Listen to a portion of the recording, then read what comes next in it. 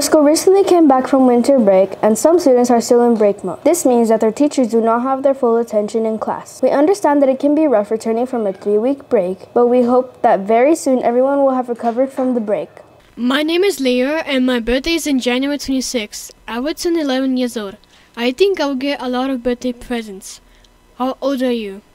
How do you celebrate your birthday? Family Literacy Night is when a student comes with a parent to school to do some fun activities. When a student with a parent are done doing the fun activities, they go to the cafeteria to eat dinner and snacks. In a Family Literacy Night, there are raffles or rewards that a student with a parent chooses a prize with a raffle ticket. There are people who litter here in our school. Kids and grown-ups both litter.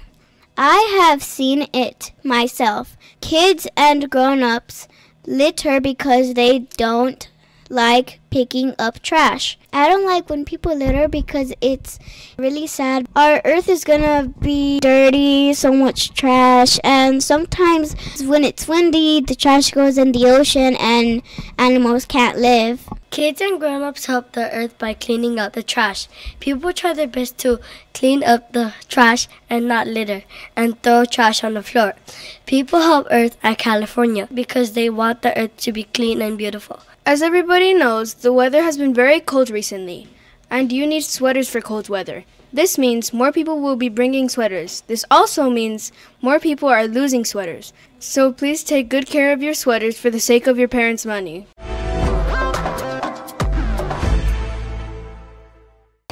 Hi, my name is Elidia Santalaya from the WNN, and I'm here to say some things about robotics. Robotics is a place to learn and have fun. Robotics is a place to make things and play with Legos. Robotics is a place to learn new things you haven't tried before you went to robotics. Thank you. Have a wonderful day. Goodbye.